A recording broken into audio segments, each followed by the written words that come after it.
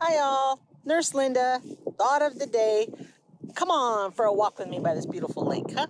So today I want to talk about, am I ovulating?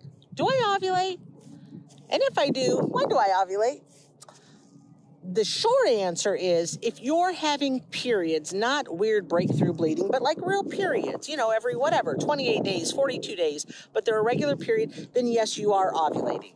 Some gals have really weird breakthrough bleeding every 2 weeks kind of thing, and probably it's dysfunctional and you're not ovulating then. But if you're having a period every month, you are ovulating, or even every 3 months. This is a cheating way to know if you're ovulating or checking back on your previous charts. You will always, no matter the length of your cycle, you will always ovulate 11 to 14 days prior to your period. So that's how I can sometimes I go back and I check to see if the real peaks you got on cycles are actually accurate. So yes, you're ovulating if you're having periods, and roughly you will always ovulate 11 to 14 days before a period.